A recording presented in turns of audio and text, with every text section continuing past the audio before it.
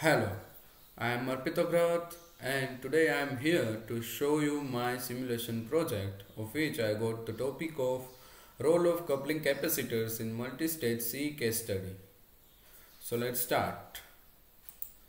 So first of all, what are the uses of capacitors in circuit? So in circuit, capacitors are used for a wide range of application including storing electrical charges, blocking DC components, bypassing AC components, filtering unwanted signals and many more. Now coupling capacitor. So basically coupling capacitor means using more than two capacitors in a circuit. So coupling capacitor are used in electronic circuit to pass the desired AC signal and block unwanted DC components. These unwanted DC signals come from electronic devices or preceding stage of an electronic circuit. So now role of different type of capacitors. So first type is the input capacitor, C in.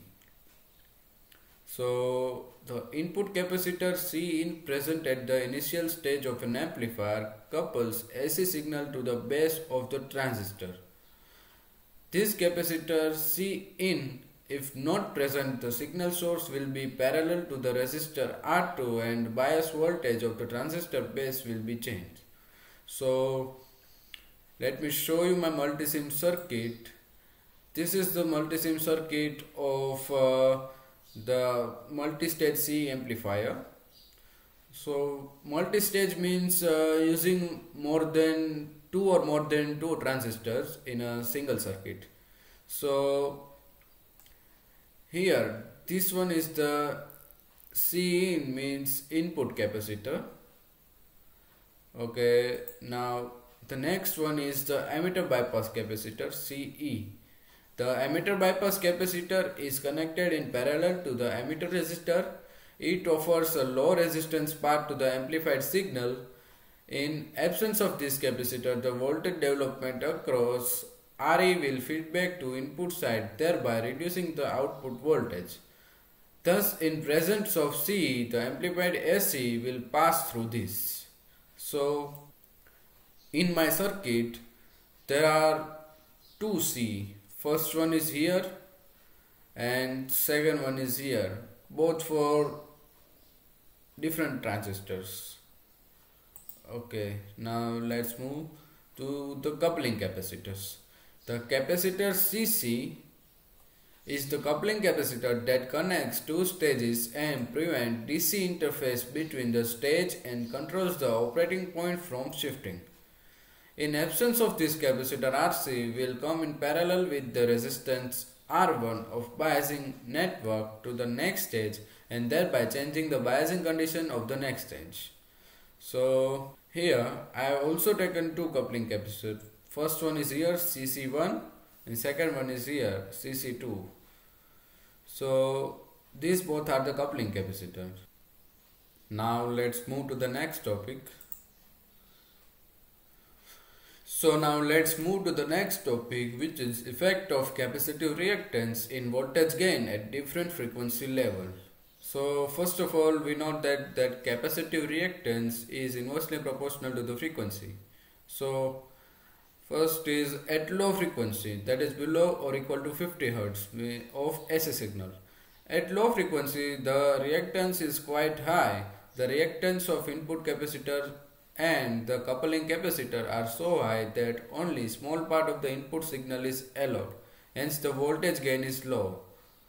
Actually the voltage gain is low or equal to 0. Now at high frequency, which is above or equal which is about 20 kHz. So again, considering the same point, we know that the capacitive reactance is low at high frequency. So a capacitor behaves as a short circuit at high frequencies. As a result of this, the loading effect of the next stage increases, which reduces the voltage gain. Means similarly as low frequency, there is a same scenario in high frequency. Now at mid frequencies means between 50 Hz to 20 kHz. So The voltage gain of the capacitor is maintained constant in this range of frequencies. If the frequency increases, the reactance of the capacitor decreases, which tends to increase the gain. But this lower capacitive reactance increases the loading effect of the next stage, by which there is a reduction in gain. Due to these two factors, the gain is maintained constant. So now let's see the gain in this mid-range frequency in multisim circuit. So first of all, we take multimeter and put it here. Now run the circuit. See, the volt I got is 1.489, which is equal to 1.5 volt. So let's stop it and increase the resistance to 1000 kilo ohm. Now let's see, run it. So we are getting nearly 12 volt. So there is a voltage gain of 10.5 volt. So we can see the voltage gain. Now what is about current gain? So current gain is very low, or maybe equal to 0 in this circuit. So let's try it. Let it take 1 kilo ohm. Now ampere and run the circuit. So the current we are getting is 1.503, means 1.5 milliampere. Okay, now let's stop it and increase the resistance, and we can make it 1000 kilo ohm. So now if we run it, see, there is a same voltage, same current, 1.504 milliampere. So by this result we can say that there is no current gain in this by increasing resistance.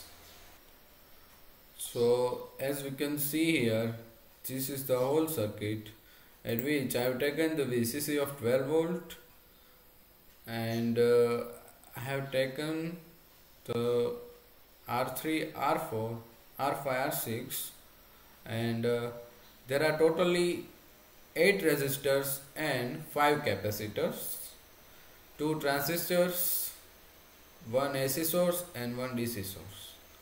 So these are the components of my circuit, and this is the circuit of multisim. So now, thank you. This was all about the role of coupling capacitors in the multistage CE case study.